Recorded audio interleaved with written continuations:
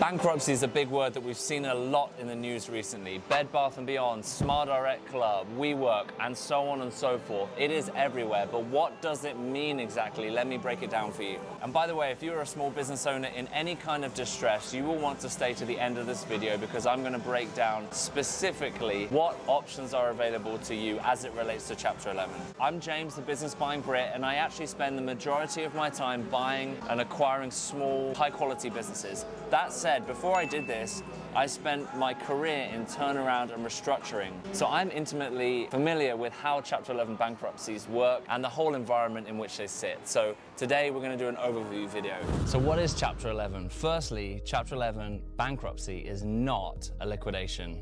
And by that, I mean a liquidation where the business closes, everyone loses their jobs, everything gets sold off, and everyone just goes home. That is not what a Chapter 11 reorganization is. Chapter 11 actually gives the company a second chance at life. It actually freezes the debts that are built up to this point and gives the company some breathing room so they can figure out a plan of reorganization, get it approved by the courts, and have that second lease of life. So as it relates to how creditors are paid through the bankruptcy case, there's something called the absolute priority rule, which is kind of the waterfall of how the money flows through the case. So then the principle states that the junior creditor, say an unsecured creditor, cannot get a recovery until the more senior creditor, say the secured creditor, gets their return. So what I've just described doesn't sound fair to creditors, does it? That they don't get a full recovery and yet the company somehow is allowed to continue to operate and continue into the future. Well, let me explain why it is. If the company does not file a reorganization procedure and does not continue, then more people lose. The creditors will get less money, so the creditor loses. The employees will lose their job, so the employees lose. The government loses because they don't get their tax revenue. The suppliers lose because their vendors don't get the materials paid for or are purchased anymore. And in addition to that, the consumer loses because the goods and services have disappeared from the marketplace. So in that setting, everyone loses. So this is actually a better scenario. So if you find yourself in this difficult situation, you've got to just assess where you're actually at. It's bad anyway. Either everyone loses or just some people lose and it's somehow mitigated through this reorganization. So at least with a Chapter 11, the company gets another go at it if they can emerge successfully from a Chapter 11. Sometimes companies get into trouble for really legitimate reasons. Let's just take COVID, for example. That's all in our recent memories. Many small business owners who I personally think are under-championed, under-advocated for in our society, they were left scrambling, trying to figure out how to change their strategy in order to remain viable through a very, very difficult time. That is just one example. There are so many reasons why businesses get into trouble. This gives them that opportunity to reorganize and emerge.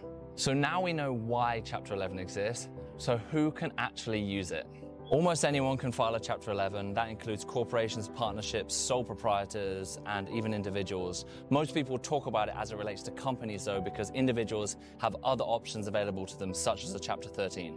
Once a company actually enters bankruptcy, those first few days has a strange sense of calm about it because of that automatic stay that's come into place. That automatic stay is the freezing of the pre-petition debts that we talked about earlier. The debtor, which means the company that's in bankruptcy, then has to put together a plan of reorganization.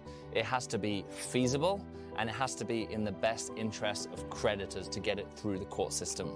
Putting these plans together involves negotiating with creditors, which can be difficult. This is why you probably should be working with experienced bankruptcy professionals at this point. In a regular Chapter 11, the plan that you put together has to be accepted by the majority of each class of creditor.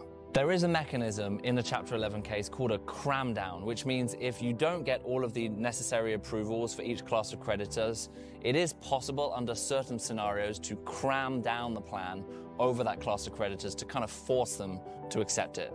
You are right for thinking at this point, this is starting to get rather complicated. So at this point, we should take a step back and see Chapter 11 for what it really is. It is an in-court proceeding that is very expensive, but it is often necessary when you've got diverse stakeholder groups and a lot of different creditors to negotiate with. But if you can negotiate with all of your creditors outside of court, 9 times out of 10, it will be cheaper. So Mr. or Miss Small Business Owner, what is the good news for you? Well, in 2019, new legislation was introduced to make it easier for small businesses to reorganize. That is called Subchapter 5. It's Subchapter 5 of Chapter 11. It takes out a lot of the complexity and allows small businesses to get back on their feet quicker. In a Subchapter 5, only the debtor, the company itself, can file a plan of reorganization. That's different to a normal Chapter 11. And it is not necessary to obtain consent from all the classes of creditors, as long as the court deems the plan to be fair and equitable. There are no creditor committees in a Subchapter 5 case, and that absolute priority rule that we talked about earlier, where there's that waterfall of money flowing from class of creditor from the senior more down to the more junior, that doesn't exist as well. So all of these things make it far more simple and less complex. However, some of the really good things about Chapter 11 still exist from the debtor perspective. The ability for the debtor to get out of a burdensome lease still exists, and that automatic stay that freezes the pre-petition debts to be worked out in court, it also comes into place. You still get a lot of the key benefits of a Chapter 11. But I would say most importantly, a Subchapter 5 restructuring is cheaper and is much quicker than a regular Chapter 11, so it's a really good tool for small businesses. We have to remember that if you're in this situation, you didn't plan to be here. This is not anyone's plan A, but if you are here, it may be the best option available to you to keep the company going, to keep jobs, to keep the taxes flowing, to keep the suppliers' revenue going, like all of these different things, and the consumer serviced with your goods and products, like all of these macro things as we discussed that are important. A Subchapter 5 may be your best option.